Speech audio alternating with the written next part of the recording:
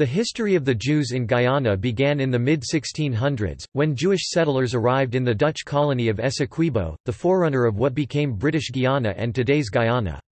In 1658, the Dutch agreed with David Nasse to establish a colony of Jews on the Pomeroon River, which flourished, becoming a prized possession of the Dutch, until its destruction in 1666 by an incursion by the English from Barbados under Major John Scott. The Jews of Pomeroon fled, following the destruction of their colony, mostly to Suriname, where they were granted unprecedented religious freedoms. By the 1930s there was neither an organized Jewish community nor a synagogue in the capital city of Georgetown. In the late 19th and early 20th centuries, several Jewish families immigrated to British Guiana from Arab lands to avoid persecution and expand business opportunities. History. Pre-20th century. British Guiana was part of the expanding British Empire, which included much of the Middle East. The expansion of the sugar cane industry in British Guiana allowed the British to encourage workers, initially indentured Portuguese from Madeira, and then East Indians from South India, and the expansion of the economy brought opportunities to Jews from warm lands to emigrate. Most of the Jewish migration during this period came from British-controlled portions of the Middle East, including what is now modern Iraq, and were erroneously identified as Assyrians and called Syrians.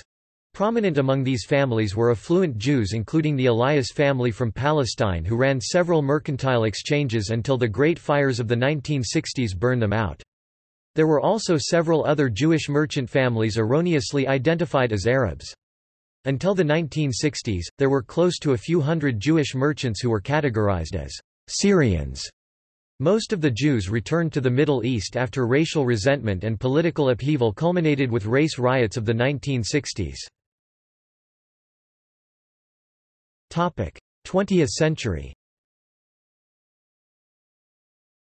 Prior to World War II, the leadership of Nazi Germany discussed the possibility of exiling the German Jewish population to British Guiana. Winston Churchill had also raised the possibility of relocating up to 250,000 Jews to British Guiana, but his proposal was rejected by then Prime Minister Neville Chamberlain.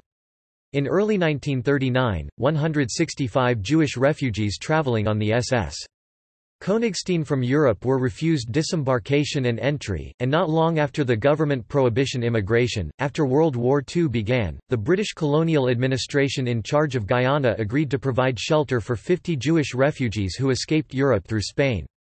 These refugees emigrated after the war. 21st century. Today there are a few Jewish communities in Georgetown. Notable people.